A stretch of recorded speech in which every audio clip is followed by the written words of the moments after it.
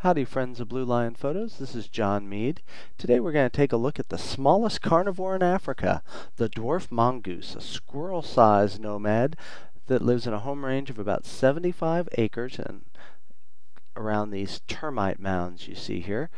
The den that is inside is ruled by a dominant female and her male consort who will breed up to 3 times a year, and the litters are raised by the non-breeding members of their colony.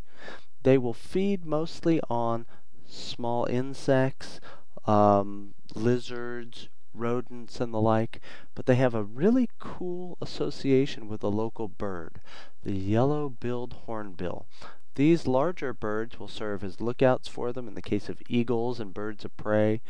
The hornbills will benefit from getting extra food from the mongooses as they scavenge around, and even serve as their wake-up calls in the morning. Very unusual partnership. Enjoy this short video.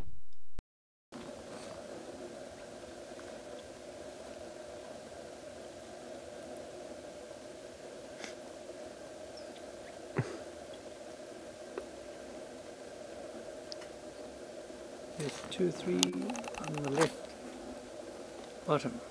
Yeah, there might be as many as like 12 or 15 Really? in this group.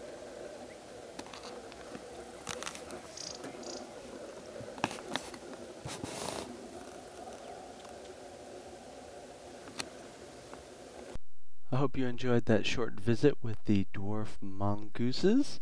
Yes, that's mongooses and not mongeese. Feel free to see more of my imagery over at my website, bluelionphotos.com, or you can look on Facebook at facebook.com/bluelionphotos. Thanks!